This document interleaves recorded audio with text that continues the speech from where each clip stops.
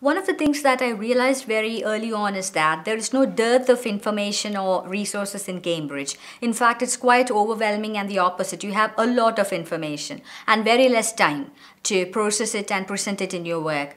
So one of the things I used to do was to keep my reading list short, but I would be very thorough with what I have read. So I would read a few texts, but I would be quite sure what was said in those texts, and I would use those authors to argue my viewpoint, which worked quite well for me because all that they ask in evaluation is for you to be very clear about your sources and your arguments. I always use the advantage of being able to read in Russian, and I try to find sources from, Russian online libraries and the books I used to employ for my studies back during my undergraduate time.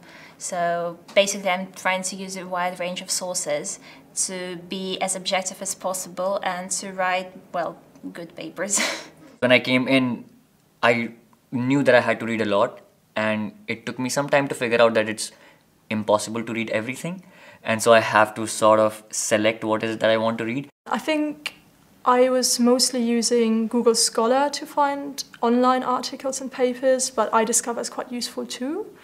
And I think the reading lists you get and what your kind of director of study or your supervisor recommends to you is very useful as well. So I'd say it's a mix of things. So you can use very different libraries, you can use advice from people in your faculty, maybe from your course mates as well, and then just find things online. If you have any issues, you can always refer to a librarian, either in the faculty or in the UL, and they're always very helpful, which is good. Another thing I feel that a lot of people sort of miss when it comes to reading is reading. When you're reading, let's say, an article or a book, there are so many suggestions in the book and article itself that this and this author talked about this thing, and so you can read up on that, but people tend to overlook it.